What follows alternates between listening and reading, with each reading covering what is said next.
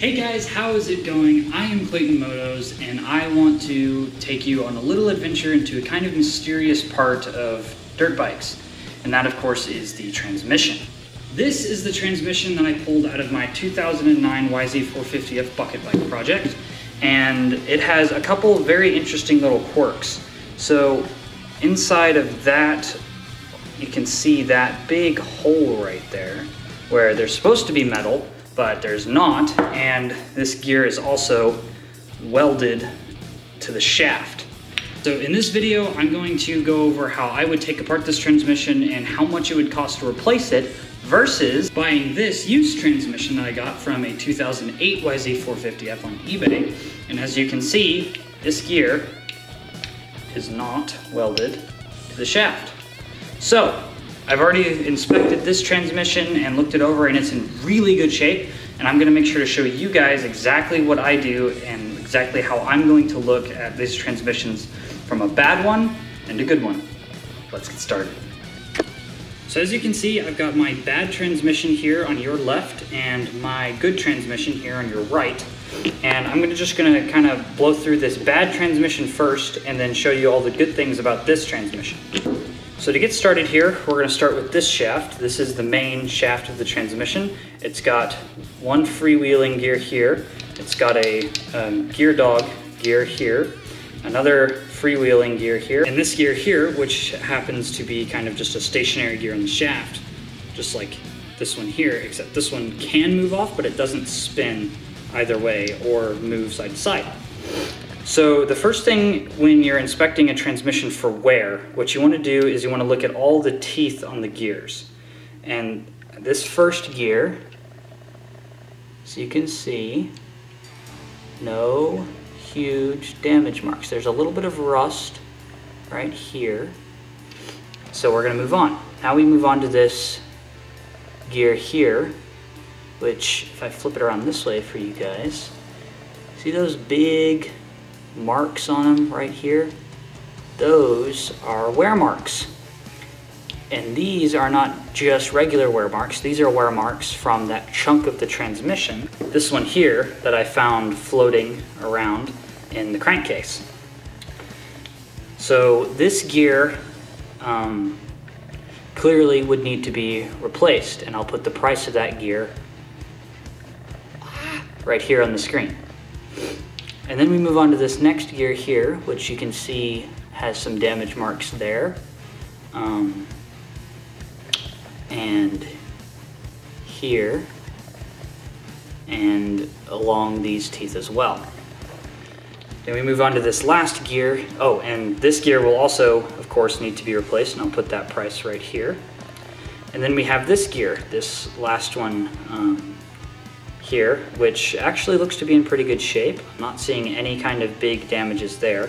And then of course this gear, which if this one is broken, you'd have to replace this entire shaft.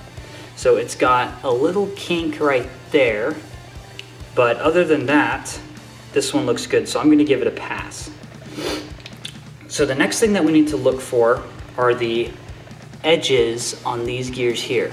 So to do that, I'm going to take you guys off of the tripod. So what we're looking for here is the corners. We're looking at that corner and this corner. So if you move the transmission, so the way that it's orientated in the gearbox is that this side is not the spinning side. So this freewheeling gear spins like this. So when it interconnects that way, not that way. And so most of the rounding you'll see is going to happen on this corner. And as you can see there's just a little bit of rounding on that corner, which is nothing terrible, certainly not the worst I've ever seen. This corner, however, as you can see, has been completely rounded off, which makes this gear, again, not usable, as well as from these marks here. And I'm going to keep looking. And this gear dog is just a little bit worn. And then even this side is worn on this one, which is very odd. Just a little bit. But as you can see, that corner is destroyed as well. And then as we pull the gear out and we look at this side, we can also see the rounding that corner and that corner and that corner and that corner. So this gear is totally destroyed and it has to be replaced.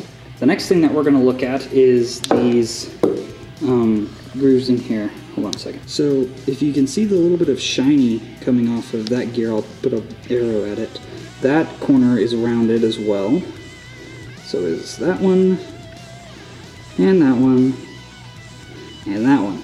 So this gear is destroyed as well. I'll put the price of that gear at the same corner of the screen. So basically what we've determined is that each gear here, with the exception of this one, is destroyed and would need to be replaced. And when you replace the gears, you also have to replace the snap rings inside of there, and they have a specific orientation. So it's important that you look through the manual and figure that out, but I can put up a little screenshot of how the snap rings are supposed to be orientated with the little lip and the edge. And look at all the carnage going on here. So this gear here, which I believe is 5th gear from all the diagrams that I've read, can come off pretty easily, which is helpful. So we're going to take a look at the scraping here and this rounded corner, which isn't super bad actually, but they're all just a little bit rounded here, which adds up, especially if you're trying to make this bike shift good. So the next gear that we can take off, theoretically, is this one here, which is welded onto the shaft. So I'm going to take a little bit of time here and give you all a quick time lapse of me trying to get this gear off, and if I can't, I'll do my best to showcase, the damages. Got it. That didn't take very much effort at all. Alright. Oh my god. Let me get you guys down here. I've got my dad, Papa Moto's out here, helping me out with the lighting. Appreciate that. But this gear, wow, look at that damage. That is amazing. Just from high-speed passes and oh, look at this. No clutch. So this piece here came out that dog of that spot right there. Yeah. Look at that. Wow. The shaft doesn't look too bad. Wow, so that's actually kind of impressive. But that is just amazing. Oh, you gotta snap ring that off. Yeah, we'll snap ring that off really quick, but oh my goodness. Let me get the snap rings. Yeah. We'll probably have to change the tips on it though. So looking at this gear here, we can see that it actually looks pretty good, except for that corner is very, very rounded. And it spins pretty good, but because of that, I would have to say that this gear would need to be replaced. I'm surprised this gear is okay. And then I forgot to do this first because I did it first with the last one, but I got kind of into it. The teeth here, you can see it's got a little chip there, but the rest of it actually looks it's not pretty decent. And then of course, it doesn't really matter what this one looks like, but I'll show you guys anyway. The teeth here are... Yeah, it's... Oh, the teeth are okay. The teeth are okay, but the dogs that are bad. That is busted. So we got to get this snap ring off here, which we're just going to take our Channel Lock brand snap ring pliers.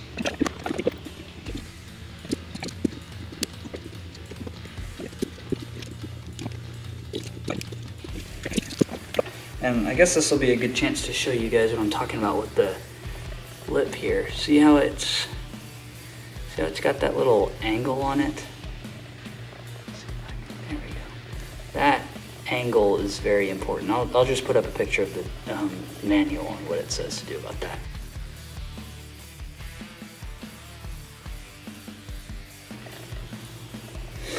And this gear slides off.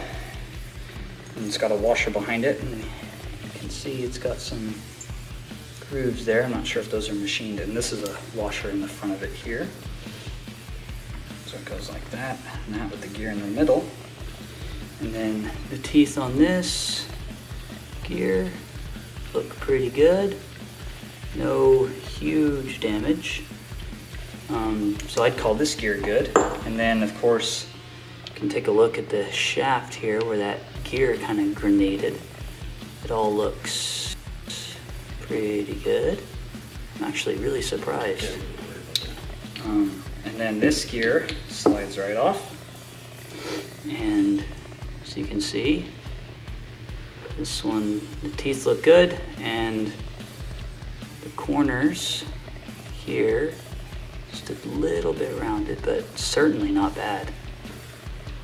This one looks pretty good. And then we've got another, this one isn't a snap ring, it's like this weird ring. It's like a snap ring, it just doesn't have any grooves in it. So what you do is you take your same pliers and you just kind of set it at the side, and you have to push it open like that.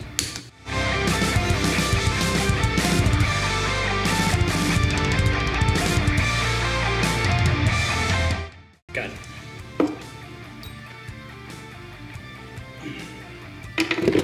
And then this gear slides out. Make sure you keep the little cogged washer in the sleeve that sits inside of it, just like that. And then we can take a better look at the angle of the stuff in there. See the curved edge there and there. So this one probably wouldn't shift very well either. I'm gonna organize all these gears in the way that they come out now. Okay, so I've got that shaft completely disassembled here, I've got the shaft laid out in the direction that all the gears came off. If any of you need to pause the video and look at any specific piece here, starting from here, we've got this collar, this gear, a washer, this pinion gear, a splined washer, and then we've got our circlip, and then we've got this gear here, we've got another thin washer, we've got another dog gear, we've got another spline washer, and then this kind of odd snap ring. That's what I should have called this thing, a snap ring. And then this gear here. Next thing we're gonna work on is this main shaft. And of course we've already kind of done the damage assessment on it, so what I'm going to do is start pulling it apart.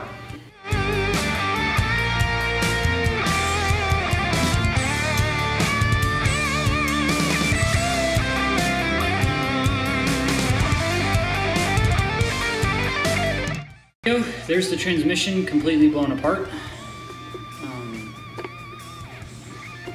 If anybody has any questions about any of that, that's kind of how it all comes apart. And now I'm going to show you what my used transmission looks like and how its condition is. So all these gears look great. I don't see any kind of damage to them. They all spin freely.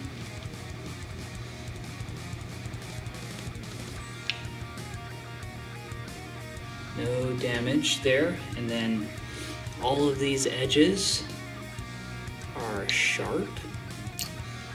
There's not a single edge anywhere that isn't 100% sharp. All of those edges. And then move to the main shaft here. Again, same story. No damage to any of the teeth. This is a very, very good looking transmission. And then got just the slightest bit of rounding on that corner, but none of the others. The rest of them are super sharp. All these teeth are sharp. And I'm very, very happy with this transmission. And included with it, I got all of the shifting components, these forks, and the shift drum, which if we can compare to my old transmission, I'll just show you, this is the same gear, both labeled R for right with the 5BE. And the only thing you have to look for on these is this surface on both sides. Make sure it's not cut. You can run your finger on it. And then of course on this one, you can see that nice layer of metal that's kicked up right there, and it's very sharp.